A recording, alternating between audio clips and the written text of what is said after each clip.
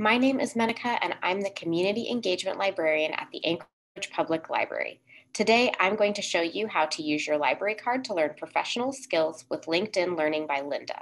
LinkedIn Learning offers hundreds of trainings and thousands of hours of instruction presented by reliable industry experts on everything from general business software to marketing, design, networking, photography, and music. LinkedIn Learning can be accessed through the library website or the lynda.com app on your mobile device. First, we'll go over accessing LinkedIn Learning by Lynda through the library website on your computer. Go to the library website at www.anchoragelibrary.org. If you hover over the Resources tab on the menu, you can click Databases A to Z. This page lists all of the databases available through the library website. If we scroll down, I'm going to click Jump to a section, and I'm clicking L, and then I'm going to scroll down a little more and click LinkedIn Learning by lynda.com.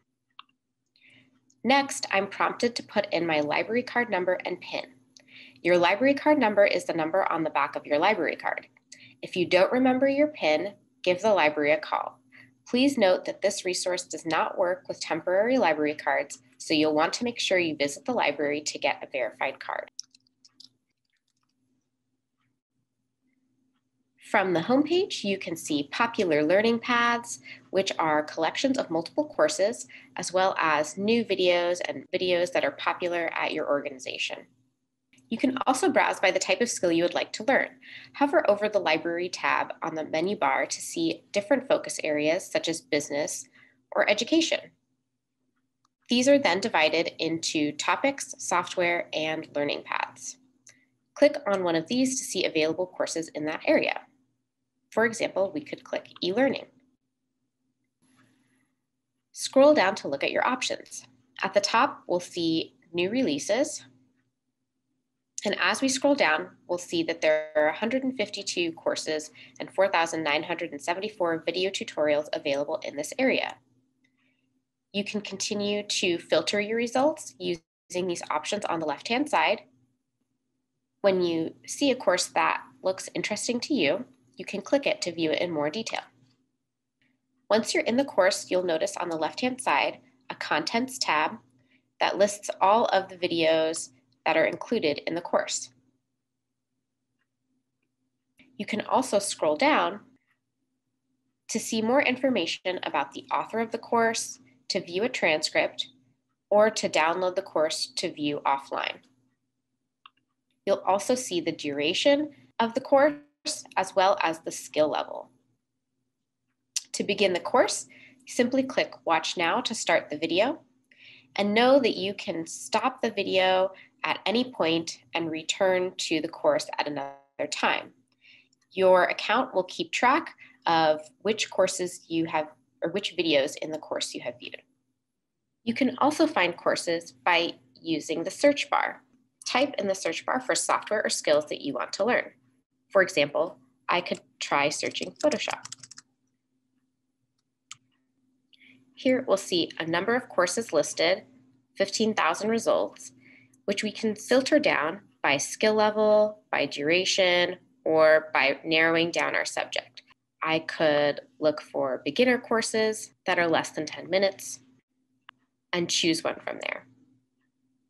Next, let's look at using the lynda.com app on your mobile device. When you open the app, tap Already a Lynda Member. Tap the Organization tab at the top of the screen. And in the web portal field, type library.muni.org, then tap Login.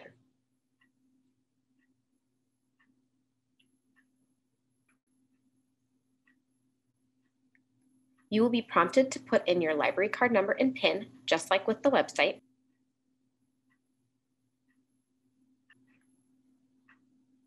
Once you enter that, you will be sent back to the app after tapping Open. On the home screen, you'll see at the top Continue Watching, which are any courses that you may have already started looking at. If you scroll down, you'll also see Suggested Courses and New Courses. Tap the 3 horizontal bars at the top left of the screen to open your menu. From there, tap Library, and you'll see the different topic areas that we saw on the website as well. I'm going to tap Education and Learning. From here, we can explore new courses, or we can tap Show Topics to see all the subtopics of this area.